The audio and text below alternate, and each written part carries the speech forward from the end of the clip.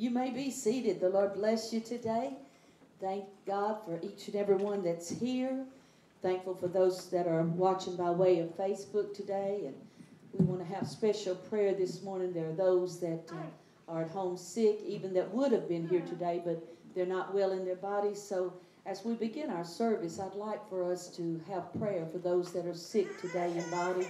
Sister Jones and I were talking just this morning on the way to church how thankful we are that we got the strength to get up and be able to move around. You know, we don't take that for granted. We count it a blessing. But there's some that are not well today that are not able to get up and be around and do the things that they'd like to do. So we want to have special prayer for them as we pray over our lesson today. And I know I told you could be seated, but I'm going to ask you to stand. Amen. And let's take these needs to the throne room and ask God to touch those that are sick in body. Father, in the name of Jesus, we know that there's no power and nothing greater than the name of Jesus. You've got all power in heaven and earth.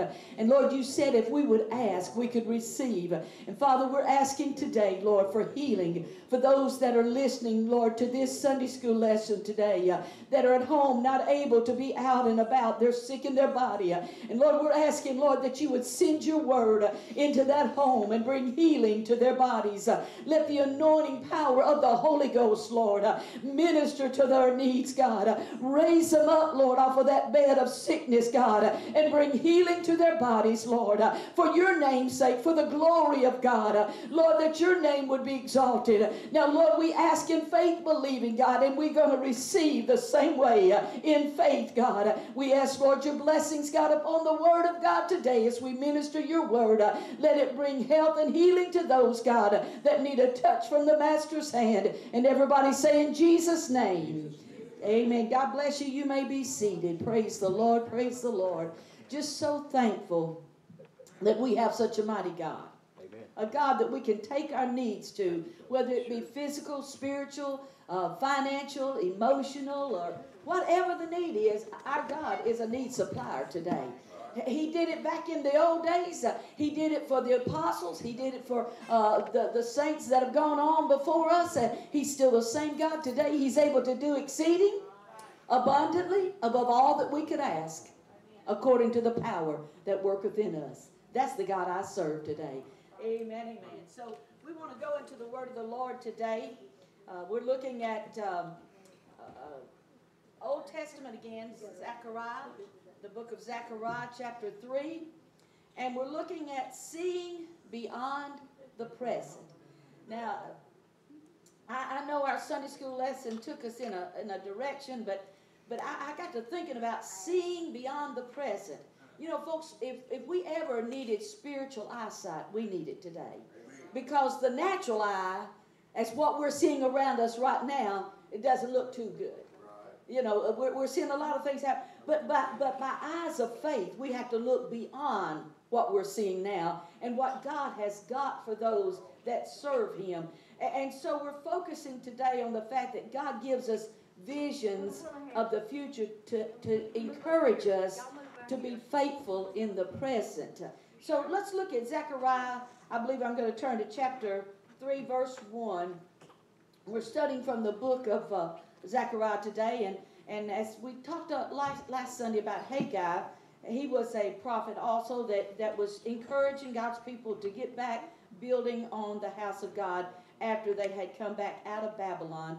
And so the work had started, and then somehow or another, they got discouraged, or they got distracted, what they were supposed to be doing, and they quit working on the house of God for some 20 years. But then Haggai the prophet came along, and then there's Zechariah. He was a contemporary of Haggai.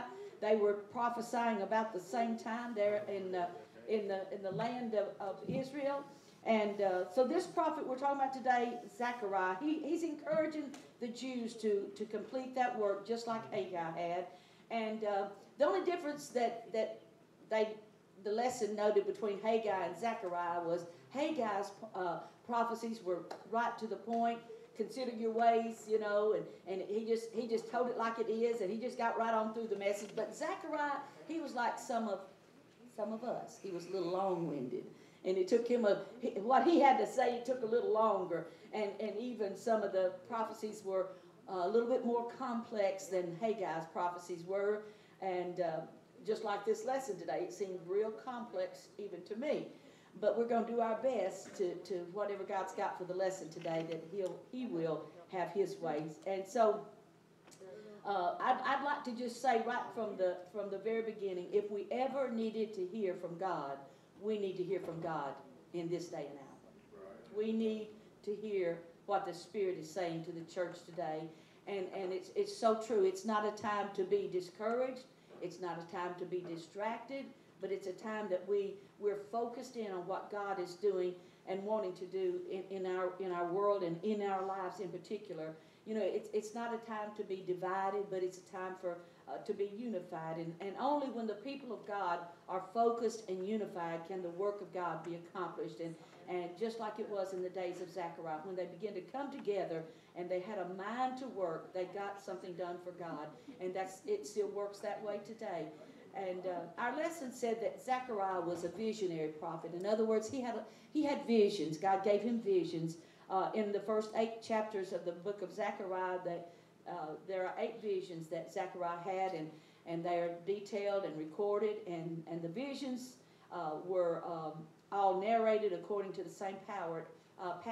He received the vision, and then Zechariah inquired about the vision and the meaning of the vision, and then he received the interpretation or the understanding was given to him by angels. And, you know, it's important to note that Zechariah wasn't giving his own interpretation of these visions, but it came directly from God, what the message was and how it was to be interpreted. And folks, I believe that's what we still need today, things that come directly from God. You know, we all have opinions, don't we? Pastor says we all have opinions. They're like our noses. They all smell. Now, I borrowed that from him. I don't know. He's always good at telling. I can try to tell a joke and I miss the main line. I'm not I don't know. But I borrowed that one from him this morning because he's pretty good at, in other words, he's quick-witted, and I'm like, it just goes right over my head. I just, you can tell me a joke and I'm like, huh? Didn't get that. But Zechariah in chapter 3, at the center of this vision, it talks about the purification of the high priest by the name of Joshua. And there's a lot of symbolism in this reading today, and I hope that we can glean something from this today. And so let's begin reading in verse 1 of Zechariah 3:1. And I'd like to say, I know I always put a little note on my scriptures, but I'd like to say how much I appreciate Brother Joseph and Brother Mark always up there making sure that the scriptures are on the screen for us. And even when I lose my place, I can look up there and I can see where they're at. So thank you, brethren, for the great help that y'all are. You're a blessing to us, and we appreciate you. And so let's begin reading there in Zechariah 3:1. And he showed me Joshua, the high priest. Now this is Zechariah's vision that he's seeing. He showed me Joshua, the high priest, standing before the angel of the Lord, and Satan standing at his right hand to resist him. And I got to thinking about that, how it's so like what we face today. You know, the enemy is always there to try to stop God's people. It's always been his plan, and he hadn't changed his plan. He's still doing the same thing that he always does. He's trying to stop the work of God. But we have confidence today. We can see beyond that because we know that greater is he that's within you than he that's in the world. And so the enemy, he tries to stop us from being victorious. But the Word of God tells us in James 4:7, submit you therefore to God, resist the devil, and he will what? Flee from you. So, even though the enemy comes at us, God tells us how we can get rid of the enemy. First of all, we got to submit to God. Lord, here I am. I belong to you. God, you see what the enemy's trying to do. And then he says, resist the devil. In other words, you don't let him take the advantage of you, but you pull back from the enemy and say, not today, Satan. God's got this. And the Bible said, he will flee from you. So God's people are the ones that need to do the resisting, and Satan has to flee from us when we obey the Word of God. And I'm just taking this verse by verse, and I didn't explain this, Joseph, to you, but I've got the scripture that I'm going to be, I just went straight down with that scripture, but off to the right will be the scriptures that I'm using with that verse. Okay. You're used to catching up with me, right? Okay. Verse 2 said, and the Lord said unto Satan, the Lord said unto Satan, the Lord rebuke thee, O Satan, even the Lord that has chosen Jerusalem rebuke thee. Is not this a brand plucked out of the fire? So we see here how Satan was met with a word from the Lord. And every time God used the word against Satan, what did the enemy have to do? He had to back off. Right. Remember, Jesus had fasted 40 days and 40 nights, and afterward he was hungry. Right. And the Bible said that Satan said, if thou be the Son of God, command these stones to be made bread. But what did Jesus, how did he reply with that? It is written. It is written. The word of God says, it is written, man shall not live by bread alone, but by every word that proceedeth out of the mouth of God. This is how we resist the enemy when he comes against us. It's with the word of God. And the word of God will overcome the adversary every time. Because here's the thing. The word of God is quick, powerful, and sharper than any two-edged sword, piercing to the dividing asunder of soul and spirit, and of the joint and marrow. It means it can pierce anything, and of the joint and marrow, and is a discerner of the thought and the intent of the heart. And so God's word will prevail every time. And the Lord just said, the Lord rebuke thee, O Satan. And so here Satan is checked by the one who has the authority to turn him back or to put him in his place. And I just like to say today, and it seems to me like the place the enemy belongs in my life is under our feet. Right. He doesn't belong on our shoulders telling us all kinds of junk. Right. But he belongs under our feet. Right. Amen? And if he's up here talking today, then you need to get him off of there in Jesus' name. God, I belong to you. The enemy's bothering me, and I want him under my feet. Get behind me, Satan. So the question here also, there's a question in that verse of 3 and 2. It says, is not this a brand plucked out of the fire? You see, the Jews, they were nearly destroyed because of their sins, and the Lord allowed them to go into bondage, into Babylon. They were taken out of their homeland, but a remnant of them were left, and God is determined to preserve them. So they have been wonderfully delivered out of the fire, so to speak, that for this purpose, so that God could be glorified. And you know, he has had mercy on them, bringing them back to their homeland. He's allowing them to build this house of God one more time. And so I just wonder today, and I'd like to put this out here to us, can we apply this word of God to our lives this morning? You see, for God has pulled each and every one of us out of the fire, has he not? Right. The enemy had us in his clutches. Right. But God sent his word and healed us and delivered us from our destructions. You find that in Psalms 107 and 20. He sent his word and healed them and delivered them from their destructions. When we were walking the wrong path, when we were going the wrong direction, amen, somehow or another, the word of God got a hold of us and got our attention, and we were like that brand pulled out of the fire, or so to speak, that wood that was on fire was pulled out of that fire and saved. And that's what we were. God pulled us. You know, so, though Satan had us, Jesus reached down in his mercy and his love, and he pulled us out of the devil's clutches, and he set our feet on that solid rock. Hallelujah. And when hell was supposed to be our destination, the Lord just grabbed us out of the grasp of Satan and made us a brand new creation in Jesus Christ. And no longer are we bound in sin and in shame, but we've been set free in Jesus' name. Now that just kind of rhymes there, but it's the truth. That one time we were bound, but thank God we've been set free. We're not in bondage to the devil. You know, sometimes we allow the enemy too much room. You know, there's a saying that says, give the devil an inch and he'll become a ruler. Mm-hmm. You don't play his games. You put him where he belongs, under your feet. Amen. So Satan thought he had us, but thank God for mercy and grace. Zechariah 3:3 will continue on in that chapter. It says, now Joshua, this is the high priest, was clothed with filthy garments and stood before the angel. Now for the high priest to be able to minister, he was supposed to have on that linen garment that was supposed to be, he himself was supposed to be washed and clean, and so was that garment. But here we find Joshua the high priest was clothed with filthy garments, the Bible says. But if you look here in Isaiah 64:6, it says, but we are all as an unclean thing, and all our righteousness is as what? Filthy rags. As filthy rags. So as Joshua stood before the angel, he appears to be polluted or unclean, and his garments, that was a shameful situation and a reproach for him to appear like that. So he had no clean garments to be able to minister in. But look what happens in verse 4.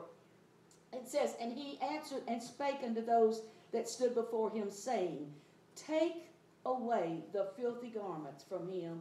And unto him he said, behold, I have caused thine iniquity to pass from thee, and I will clothe thee with change of raiment. Now you'll notice here two things are happening here for Joshua the high priest. First of all, his filthy garments are taken from him. And notice what was spoken to Joshua. Behold, I have caused thine iniquity to pass from thee.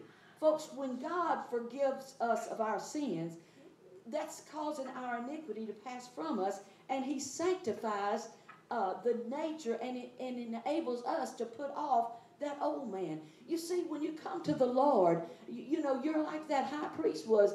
We were clothed with that sin and shame of the world, and everything that we could imagine, you know, was going on that was wrong in our life. But when we came to Jesus, he made us brand new. He washed us. He covered us in his blood, and we became a new creation in the Lord.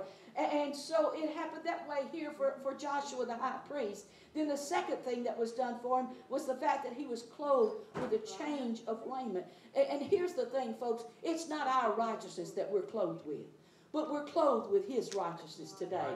We've done nothing to merit what God has done in our life. Amen. You know, as I just read, our righteousness is just like filthy rags in the sight of God.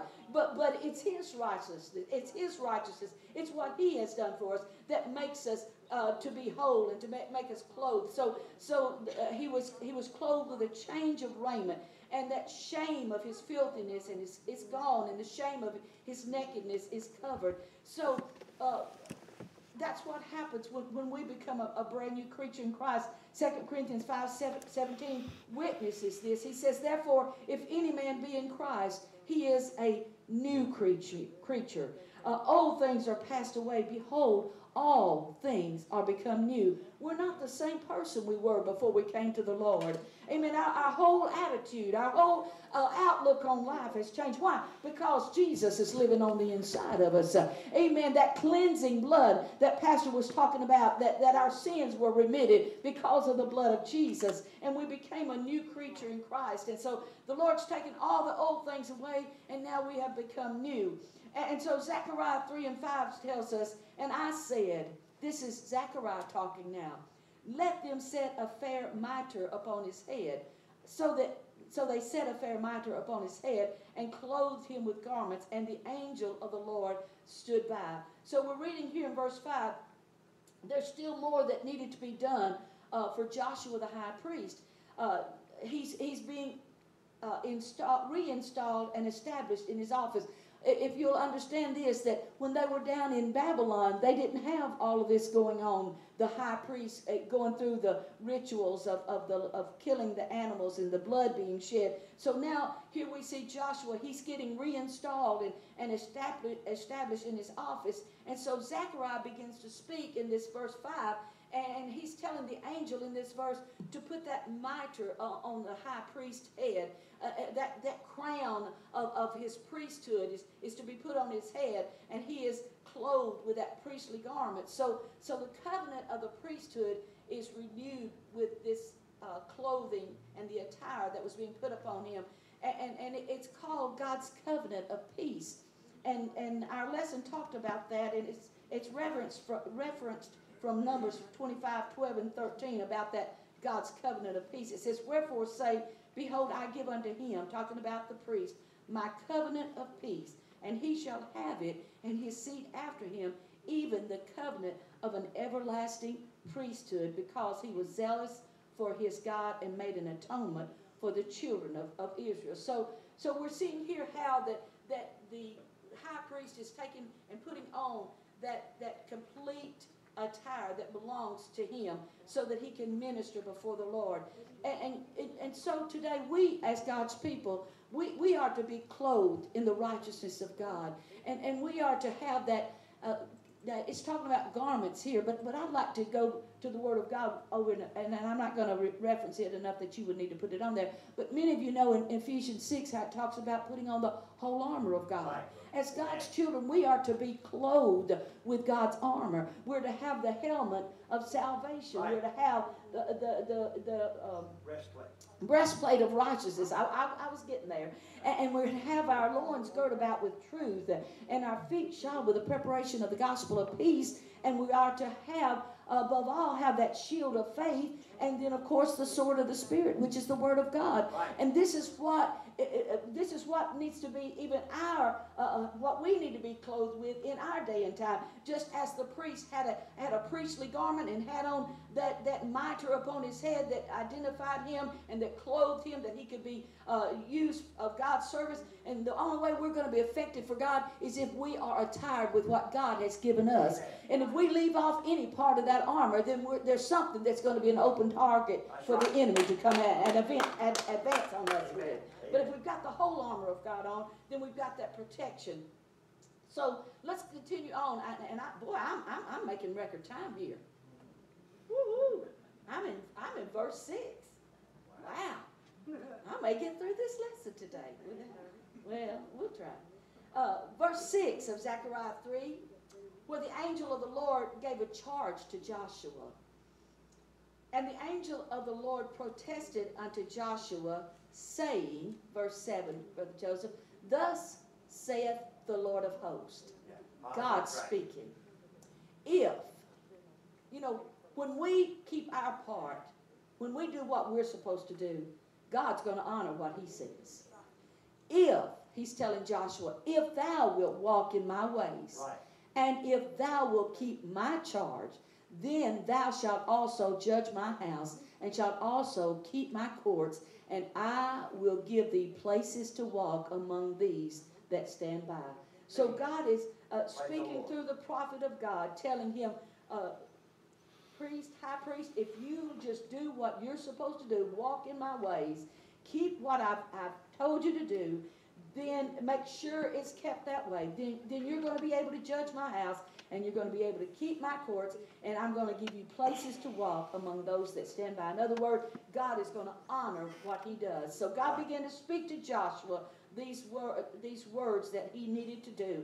And I just believe that God is still speaking to us today as his people. Right. If we will do what thus saith the word of the Lord, if we'll obey what God's word tells us to do, then I believe that God will bless and God will give us what we have need of. We can be able to be the head and not the tail. Amen. We'll be blessed when we go out. We'll be blessed when we come in. Right. Amen. If we'll just walk upright before God, if we'll do what the word of God says, just be simply this, just be obedient to God. That's all it takes. If you want the blessings of God to overtake you, then you just become yielded to God. Become yielded to his what the Spirit of the Lord is desiring you to do. So the Lord, he's speaking here to Joshua, the high priest, about what was to come in verse 8. Boy, I didn't mean to do that. I meant to silence that thing. The Lord begins to speak to Joshua, and he's giving Joshua a look at what's coming. Verse 8 says, hear now, O Joshua, the high priest, thou and thy fellows that sit before thee, for they are men wondered at. For behold, I will bring forth my servant, the branch.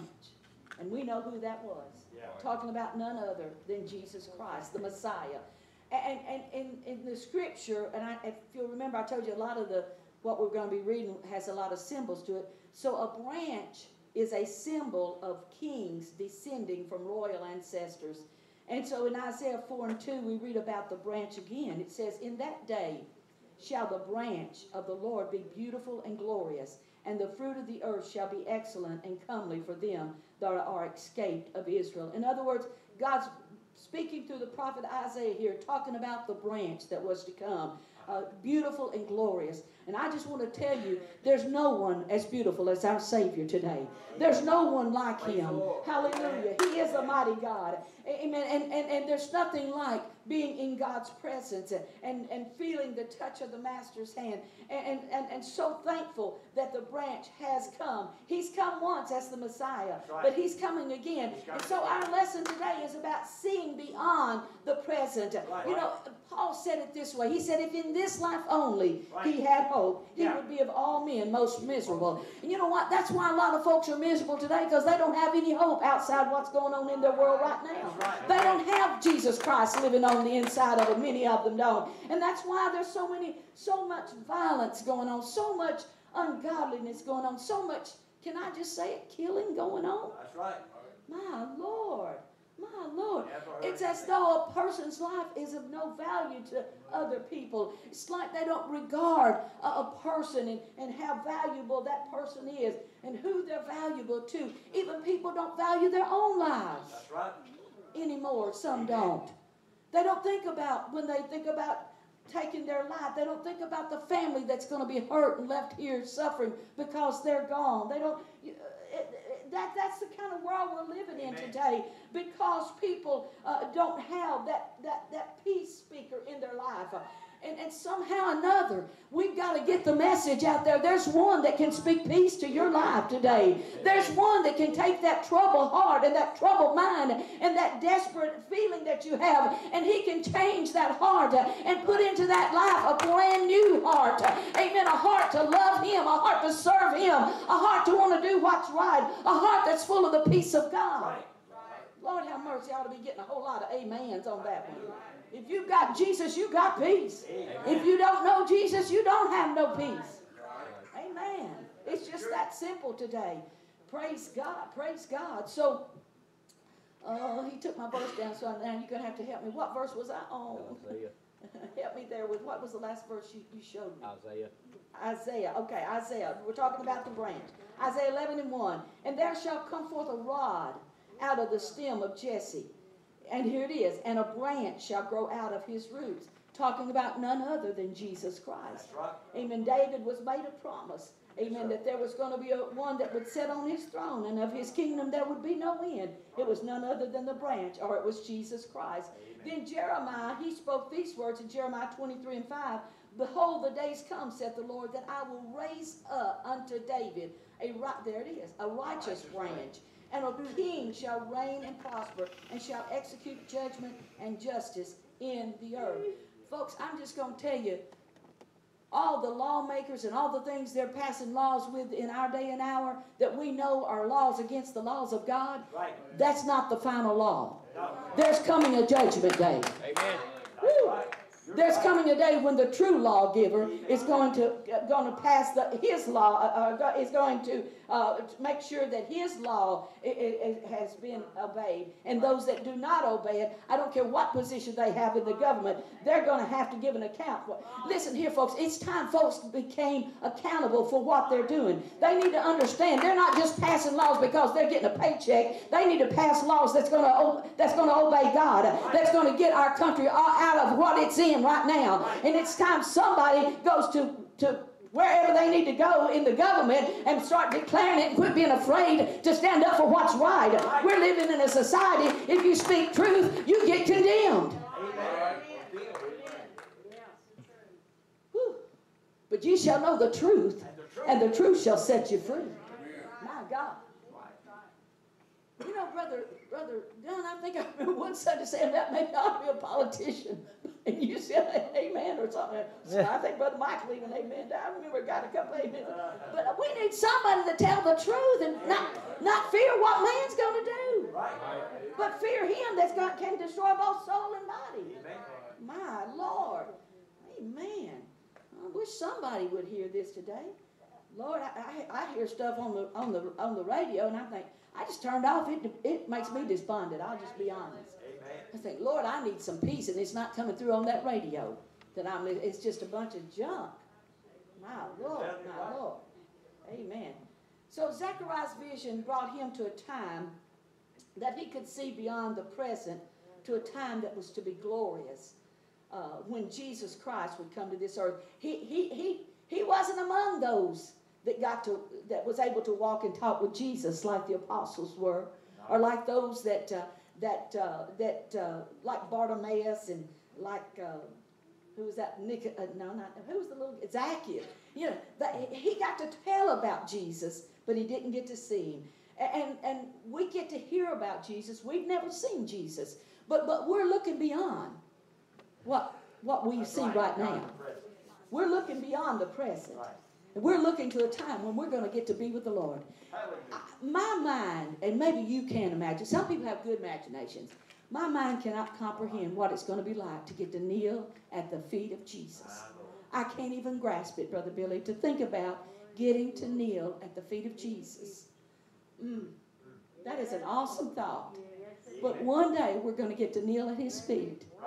We're going to get to cast our crowns before his feet, just like the elders did there in the book of Revelation. Hallelujah. We're going to get to worship him. You know, down here our bodies get tired. I'm going to tell you. At 69, my body gets tired a whole lot easier than when I was 29. Of course, at 29, let's see, I had 4 kids. maybe I was tired, just don't remember it. Oh, Sister Gunn. 4 kids, yeah. Woo, Lord have mercy. But when we get over there, today we're looking beyond what we're seeing. That's right. There's a lot of heartache in this world, folks. But we have to look beyond that. We got to look to Jesus. We got to keep our eyes focused on him. He's the one that started this in us, and he's the one that's going to finish it in us. We can't afford to look at all of the problems that's going on. Even in our own family, sometimes there's problems, there's situations. But honey, you got to get your eyes on Jesus, because when you look at problems, they'll bring you down. But if you'll look to Jesus, hallelujah. I was praying here not long ago, and I got to thinking as I was praying, about things going on in our world and all the problems. And I just, the Spirit of the Lord just began to quicken the scripture that said, when you see all these things come to pass, look up, for your redemption draweth nigh. So I want to encourage those of you that are here today, and those of you that are even listening by way of Facebook, if problems are getting you down, you need to turn your head up and start looking up, because that's where our redemption comes from. It doesn't come from looking around at the problems, but our help comes from the Lord. I will look unto the hills from whence cometh my help. My help cometh from the Lord. And brothers and sisters, when you start looking upward, I'm going to tell you, it changed the whole atmosphere of your situation, because you're looking to the one that's got everything in control. He's got the power to do whatever needs to be done in your life. If you need healing, if you need salvation, if you need a miracle, we serve a God that's got that kind of power. Amen. And so, I get off my notes and I get lost. So I'll just have to jump in here wherever I think I can find my spot. So Zechariah's vision, it brought him to a time that he could see beyond the present, to a time that was to be a glorious day when Jesus would come to this earth to save his people and to redeem them by his precious blood. Now, I know you probably think like I think sometimes. If I'd have been there, I believe I would have been one of those that was in that multitude following him. And I think I would have, but we don't know. Right. But some followed him as long as they got blessed. The fishes and the loaves. But he said there's coming a time when you all are going to forsake me. And you know what the Apostle Peter said? He said, but that was before Pentecost. He said, oh, though all men forsake you, I'm ready to die for you.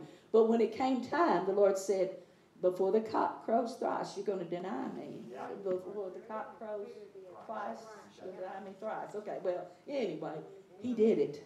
Peter did it.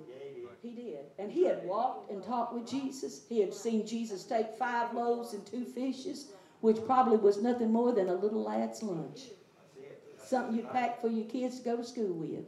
But it was 5 loaves and 2 fishes. And Jesus, those disciples saw Jesus bless it, break it, and he fed 5,000 men and women. Besides the women and children.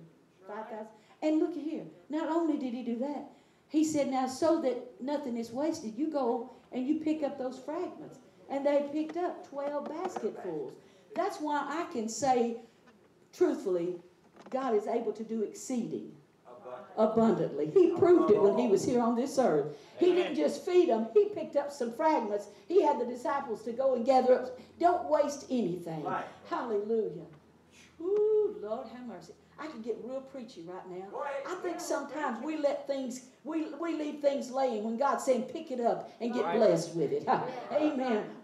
Sometimes we're ready to walk out the door when God's just getting ready to bless us sometimes. Oh, we got a schedule to meet. We got to go here. We got to go there.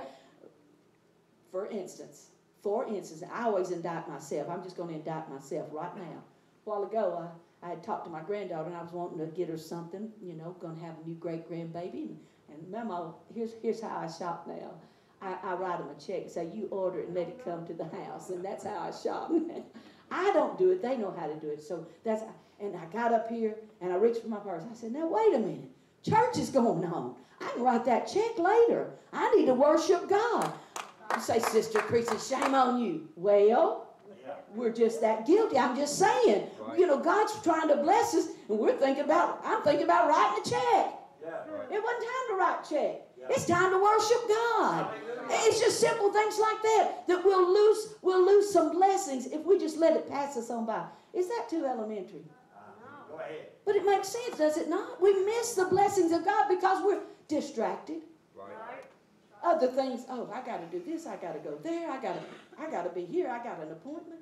When God is saying, just put it all aside, get focused on me, and let me bless you. You know, I think we I'm going to try to be nice when I say this. I think we do harm to ourselves sometimes, and we blame it on the devil when we've just not been where we need to be.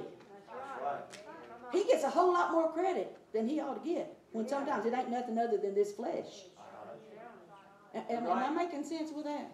You're right. Okay. I must have said it okay, so I'm getting a lot of amens on that. Amen. This branch that Zechariah prophesied about would cause all men to be able to be saved. The branch, Jesus Christ, he made a way at Calvary. It's not God's will that any should perish. That's right. If people die lost, it's because they walked over the blood of Jesus Christ to go to hell. 2 Corinthians 5:21 says, for he hath made him to be sin for us, who knew no sin. That branch we're talking about, he never knew any sin. That we might be made the righteousness of God in him. He did it for us, so that we could have his righteousness. Right. So he begins to prophesy not only about the branch in verse 9, but he talked about a stone. For behold, the stone that I have laid before Joshua. Upon one stone shall be 7 eyes. Now, if Brother Mark was up here, he'd go into those 7 eyes. Brother Mark, I hope we don't offend you.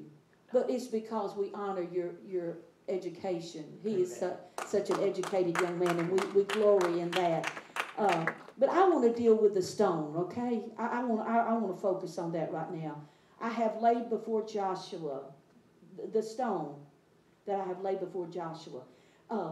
Upon one stone shall be 7 eyes. Behold, I will engrave the graving thereof, saith the Lord of hosts, and I will remove the iniquity of that land in one day. Of course, we could pull out here about the engraving on the stone. You know, actually the high priest, they wore a stone upon their vestment, and upon one stone was 6 names of the tribes of the 12 sons of Israel, and on the other was the other 6. So the 12 tribes of Israel were represented when the high priest went before God to offer the sacrifices. And so we could mention that. But we have a high priest today. His name is Jesus. And here's what he did for us. He took our sins upon himself. Who knew no sin. He had never done it. Not even was the Bible said, not even was guile found in his mouth.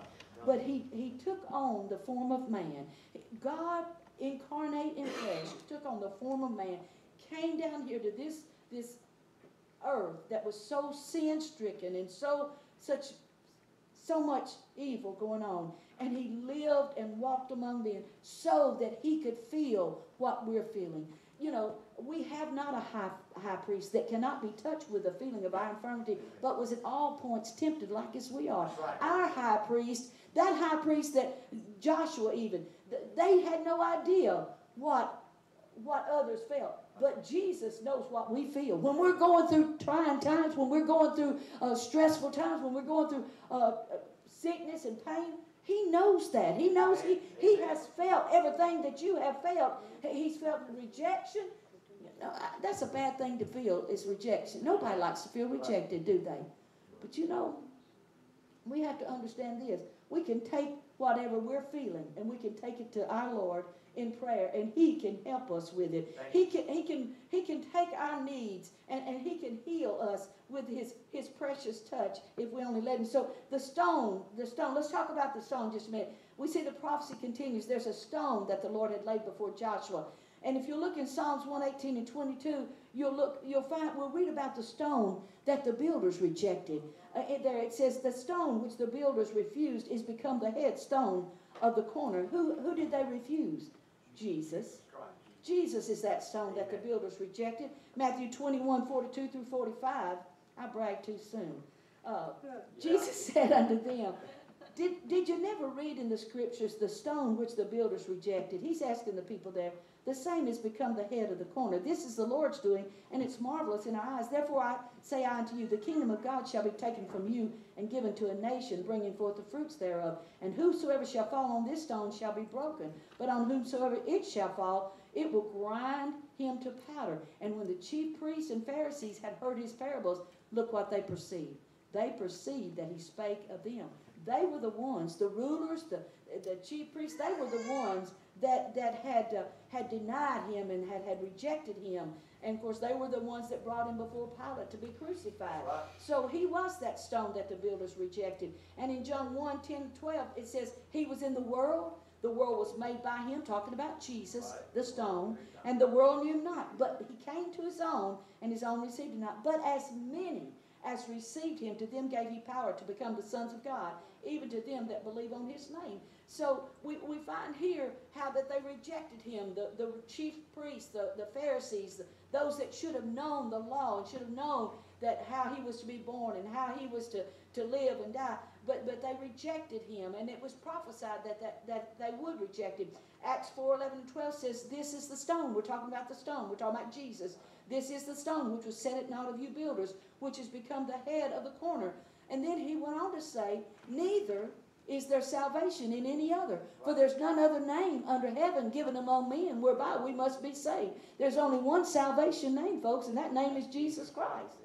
That's the only name that you can take on, amen, and get sins remitted in water is the name of Jesus. If you go in that water and you're baptized in the titles, you didn't take on Jesus' name. You were baptized in the titles, Father, Son, and the Holy Ghost. But when you get baptized in Jesus' name, then you're getting to that salvation name. Amen. Now I baptize you in the name of Jesus Christ for the remission of sins. Amen. That's when you take on that name. That's when that salvation name is applied. And then Ephesians 2:19 through 22, it says, now therefore you are no more strangers and foreigners, but fellow citizens with the saints and of the household of God. Look at here. And are built where? Upon the foundation of the apostles and prophets.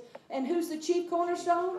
Jesus Christ himself being the chief cornerstone, in whom all the building fitly framed together groweth unto an holy temple in the Lord. Can I just say this without being offensive? A lot of folks' houses don't stand because they're not built on the right foundation. You got to be built on the foundation of the apostles and prophets, and Jesus Christ has got to be the cornerstone that you're built on, or your house ain't going to stand. Amen. I'm talking about this spiritual house. Ephesians 2:22 says, in whom ye also are builded together for an habitation of God. How? Through the Spirit. My God. Hallelujah. This is how we're built. Amen. This is how it happens. It's when the Spirit of the living God comes on the inside of you. You know, you gotta repent, you gotta be water baptized in Jesus' name, and you gotta receive the infilling of the Holy Ghost. That's how that's that spiritual house. So let's pick up a little bit later in verse 9 where it says, and I will remove the iniquity of that land in one day. When did this happen? This prophecy pointed to a time when God would remove the iniquity of that land in one day. When did it happen? Folks, this was fulfilled when Jesus Christ died on the cross for the sin of all mankind. You remember when he bowed his head there in Matthew and all of them, it talks about, you know, Jesus being crucified, of course, but I believe it's in Matthew where he bowed his head and said, "It is finished." And then all of a sudden, something began to happen. The earthquake, and there was a darkness on the land, and then the veil of the temple was rent in two pieces, in twain. From where? The top to the bottom. And that was telling us and everybody that the way into the most holy had been made. How? Through the flesh or the blood of Jesus Christ. Now anyone can go before God for themselves. I don't have to have somebody to go before God for me. I can go to Jesus myself. I can pray and I can say, "God, forgive me. I'm sorry of my sins." He made a way. When was that? At Calvary. No wonder we sing the old songs, "At Calvary, at Calvary." You know, that's where our sin debt was paid, at Calvary. And so Hebrews 10:10 says, by the which will we are sanctified through the offering of the body of Jesus Christ once for all. When did it happen? At Calvary. And every priest standeth daily. This was before Calvary. Ministering and offering oftentimes the same sacrifice which can never take away sins. The blood of bulls and goats could never take the sin away. It pushed them forward for the next year, but when Jesus came, my Lord. But look here in verse 12. But this man, talking about Jesus, after he had offered one sacrifice, that was his flesh, for sins forever, sat down on the right hand of God from henceforth, expecting till his enemies be made his footstool. For by one offering, he hath perfected forever them that are sanctified. My Lord, whereof the Holy Ghost also is a witness to us. For after that he had said before, "This is the covenant that I will make with them after those days, saith the Lord. I will put my laws into their hearts, and in their minds will I write them, and their sins and iniquities will I remember no more." Now, you see, Zechariah could only prophesy about that time. But brothers and sisters, that time happened when the stone or the branch or the one we call Jesus our Savior came to this earth. He bled and died. Amen. And he didn't just bleed and die, but he rose again the third day so that repentance and remission of sins could be preached in his name, beginning at Jerusalem. Hallelujah, hallelujah. My Lord, my Lord. It's hard not to want to go into the book of Acts chapter 2, but I did that last Sunday.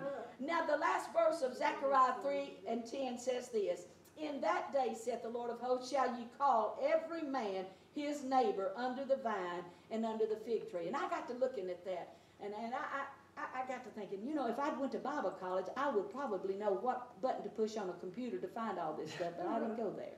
So I just I get my Bible out, I get my commentaries out, and boy, I'm just flipping pages, and I got to reading about that phrase right there that says under the vine and under the fig tree.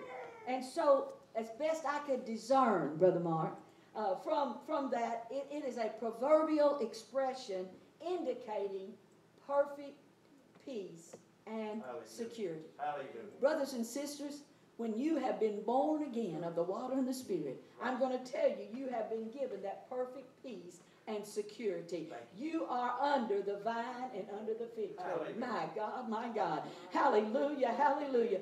Zechariah, of course, was referring to a time that was yet to come. But we are living in that time, amen, where that God has poured out his Spirit. We have been redeemed by the blood. He could only talk about it, but my God, we get to witness to those that know Jesus as their Savior and are filled with his Spirit. There is a peace that passes all understanding that only comes through knowing the Lord.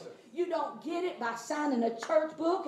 You don't get it because you're a member of First So-and-so Church, but you get it when you're born again of the water and of the Spirit.